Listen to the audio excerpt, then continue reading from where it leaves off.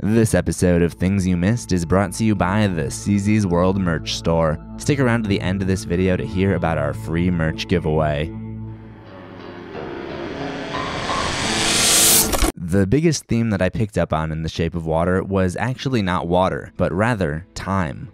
Right off from the opening scene, we are bombarded with symbols related to time. Eliza's life is constantly on a tight schedule. She keeps an alarm clock and a watch on the table next to her bed, just two of many clocks seen around her apartment. She's always on top of keeping track of the date using her calendar.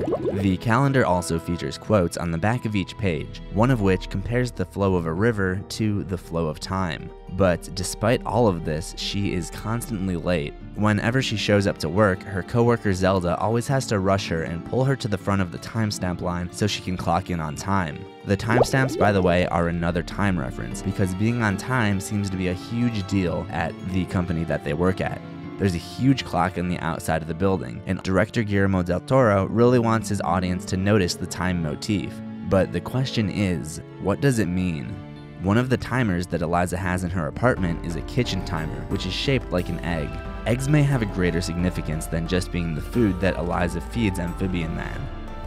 They don't really give him a name in this movie, so I guess I'll just call him Gabe. Gapian. But if you look at it in a broader, more symbolic sense in terms of their relationship, Eliza offers her eggs to Gabe, which could be seen as a symbol of reproductive fertility, especially given the weird stuff that goes down later in the movie. Which takes us back to Eliza's egg timer, because human fertility is on a rather strict timer as well, which Eliza, who looks to be in her 40s, is coming up on. And like Dimitri's timer, the one he attaches to the building's circuit panel, once time is up, it's lights out. Although that could just be a reference to death. We do see the first kill take place in that scene as a result. There's also a scene where Eliza is waiting for the bus and sits next to a man holding a birthday cake, a symbol for aging. Then Giles, during the part where he's feeling rejected and unwanted, says he feels he was born too early or too late, which is most likely a response to him being kicked out of his favorite pie place because of his sexual orientation. He wishes he lived in an era where he could be accepted for who he is. That also plays a part in the reason he helps Eliza, because he can relate to her in the sense that most of the world doesn't understand him. That's not to say Giles didn't need some convincing and a slap in the face to get him going though. Did anyone notice Eliza checking her watch right before hitting him? This could be her trying to break out of her shell. She is usually quiet, reserved, and as I mentioned, always late. But in order to save Gabe, she knows she has to change to challenge authority and be spot on time in order for the heist to work. We know this because they have to synchronize their watches and there's a 4-minute window to success. Eliza still does end up being late during the heist, but she gets lucky when Dimitri ends up being on their side. When Eliza develops her next plan to release Gabe on October 10th, she's once again faced with the time challenge. Dimitri tells her she needs to release him by then as a health concern. Strickland is given until then to bring back the asset with his life on the line, so he bears after the fish napper, leaving Eliza no time to spare anyway. It is only then that she finally makes it to the docks on time and gets herself and Gabe to safety, presumably also beating the biological clock as she takes a dive with Gabe. This movie's so weird. The use of color also seems to tie into the time theme that Del Toro has woven into the story. This is explained when Giles presents his artwork to the Jello company, and they tell him that they don't want red Jello anymore because green is the color of the future, which led me to assume that red represented the past. We also see some yellows in this movie, so maybe they represent the present. You can let me know your own ideas in the comments. I think one of the reasons I can get behind the idea is because we see Strickland's transition to becoming what the Cadillac dealer refers to as a man of the future. When we first see Strickland's family, they're all wearing yellow, and everything in the house is yellow. But he really wants to get ahead of the curve in order to impress the company that he works for, where literally everything is green or teal. They're interchangeable here. He buys the teal car, and as he's driving home, he passes a group of people in another Cadillac. They are all wearing yellow. This is the visual metaphor of him pulling out of the past into the future. We know he's always craving green, since we see him carry around those green candies he enjoys so much. We know he's unsatisfied with his yellow wife, and he goes after Eliza, a green who is much more innovative and forward-thinking. After he gets the car, we start to see his family transition to green, at least in their wardrobe, but his wife stays the same. Eliza, on the other hand, may be painted as one of the most future-oriented characters because she's always seen in green and wears a large emerald throughout the movie. The only time we see her regress to red is when she loses confidence and she's seen crying in the locker room. I also noticed that in Strickland's office, there are 3 phones, red, black, and green. I'd have to see the movie again to remember who called on which phone, but I'm willing to bet it plays into the color trends that I've been pointing to. Giles is also another example I can use. He's going after the job to draw that Jell-O advertisement as I mentioned, and while doing so, he has cravings for key lime pie, which is teal. After getting rejected, he's feeling down and reverts to ordering a red pie. It looked like maybe cherry. But when it comes to the heist, he knows he has to step up his game, and as he mentioned, be brave like Eliza, so he wears green for that. I could probably go on and on because every shot in the movie is coated with these colors, so let me know what you noticed in the comments. It's mentioned that green and teal are perceived very similarly. I would maybe call some of those shades, like the soap in the bathroom for example, more of an aquamarine, because believe me, I know that color. I know that color.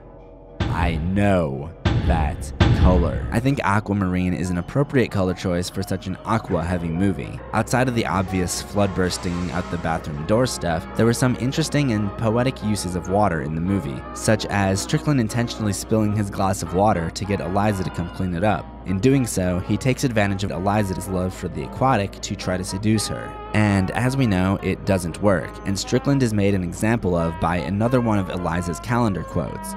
Life is but the shipwreck of our plans. He is much like the Greek mythological figure Tantalus, who Giles references earlier in the movie. He was made to stand in a pool of water beneath the fruit tree with low branches, with the fruit ever eluding his grasp, and the water always receding before he could take a drink. When Dmitri first meets the Russian spies at that one restaurant, they order surf and turf. This continues the trend of characters ordering the very thing that they're going after.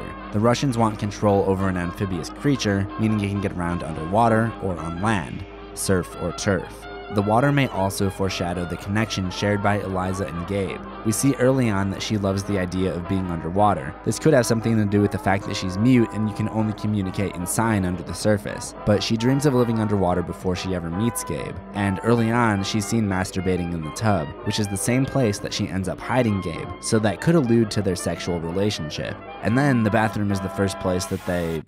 well, you get the picture. And finally, we have the last quote of the film, delivered by Giles. Unable to perceive the shape of you, I find you all around me. He's talking about water, which, as I mentioned in my last video, has no set molecular structure, no shape, but when submerged, the subject is completely surrounded by it. The story of the Silent Princess comes full circle, beginning and ending with her fully submerged in water. In both the opening and ending scenes, we see the next major motif. Shoes. One of Eliza's shoes can be seen floating in a closet in the opening dream sequence, and when she joins Gabe in the ocean at the end of the journey, the shoe is seen slipping off of her foot. It's almost as if she's been dreaming about a fish person coming into her life and sweeping her off her feet all along, but that's really weird to think about. In the last video, we talked about the idea of shoes representing her life on land and her not needing them in the ocean. So the shoe slipping off her foot could represent her giving up her life on the land. I'm going to take that theory one step further, pun intended, and say that Eliza's shoes represent her way of artistic expression and communication, and while living underwater, no longer needs them. Early on, we see her cleaning the shoes to give them that crisp tap sound. So when she's prancing down the hall or tap dancing with Giles in front of the TV, she expresses herself rhythmically or musically. She's obviously interested in music and singing, as evidenced by her whistling and the part where she actually speaks and imagines herself singing on stage with Gabe. We also see her literally using that tapping sound to communicate, like when she taps the wall to get Giles' attention, or when Zelda asks her to tap the phone so she knows that Eliza is listening.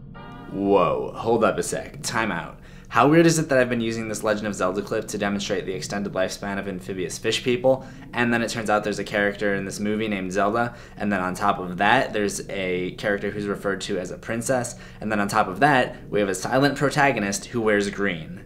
I just thought I'd point that out. If you know what I'm talking about, leave a like on this video. But anyways, back on topic here. Zelda complains that her feet are killing her while they're working. So if the shoes are the thing that grounds you to the land on the surface, and Eliza is ditching them to be with her soulmate underwater, then Zelda's shoes must represent her marriage to her husband, which we later find out is not a good situation. Maybe I'm looking too far into that, I don't know, I'm sure I'll hear it from you guys if I am. Much of the movie has Gabe locked up, with Eliza and Zelda trying to get him to freedom. Both characters have symbols of flying free on them. Zelda has this bird pin that she wears during the breakout scene, and there are also some similar birds on the wall in her home. Eliza has a butterfly jewel on her collar. They had this wardrobe display set up at my theater, so here's a better look.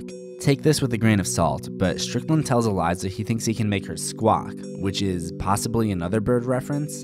In any event, we can infer that Strickland has no game whatsoever. Gabe, on the other hand, you know what, this'll probably never seem normal to me, no matter how many times I see this movie. One other thing that stood out to me was what appeared to be an Egyptian hieroglyphics design on Giles' couch. The ancient Egyptians are known for building the Sphinx and actually worshipping cats as gods. You'll notice that Giles has over 1 million cats running around. He has so many that it's not even a big deal when Gabe bites one of their heads off. The cat, by the way, was named Pandora, which is another reference to Greek mythology. According to Strickland, Gabe had been worshipped by the Amazonians as a god as well, before he was captured in a river in South America. And for those of you who are going to ask, yes, I do still think it's possible that Gabe is unofficially the creature from the Black Lagoon. The information we got in the movie only furthers the notion, and when Gabe carries Eliza into the water just before the credits rolled, I immediately got a flashback to the way the creature picks up Kay and carries her in Creature from the Black Lagoon. It almost had to be a nod from Del Toro. But my point is that the Amazonians worship Gabe as divinity, and by the end of the movie, he makes a case that he really is a god by healing some injuries John Coffey style, giving Eliza the power to control water, and possibly causing it to rain so that the canal would fill up in time for the floodgates to open. He's also captivated at the movie theater watching The Story of Ruth, which I haven't seen, but apparently involves the worship of gods and idols. Did anyone else catch that the movie theater was supposedly scientifically air-conditioned?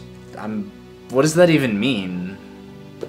Anyway, let's see what else we've got in here.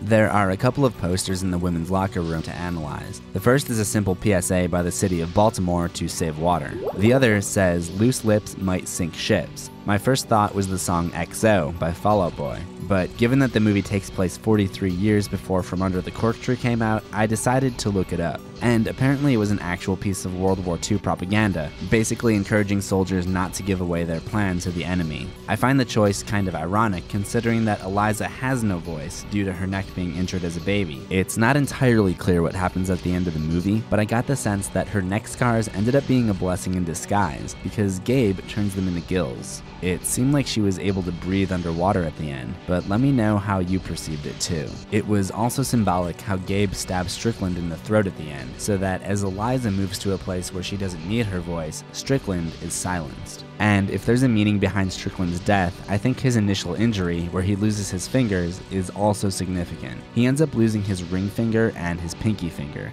The pinky represents a promise he made to his superior, General Hoyt, to protect the asset, which he breaks. The ring finger represents his marriage to his wife, with whom he is unfaithful. He tries to reattach these fingers to patch the mistakes that he has made, but because his character is not genuine, they never mesh back into his body, and he just ends up ripping them out again. I just opened up the new CZsWorld merch store, and there are some killer designs that you're going to want to get your claws on, like CZsWorld and Kill, the CZsWorld Cafe, and the classic logo design. I'm also going to give away a free merch item to one lucky contest winner. All you have to do to enter is upload a picture of yourself with one item from the merch store and tag CZsWorld. You can enter as many photos as you want with the same merch item. Full contest rules can be found in the description. And with that, I will let you grab your camera and get to work. But first, make sure you like this video and subscribe to CZsWorld for new horrors every week. Ring that death bell for notifications, and I'll see you in the next one, assuming we both survive.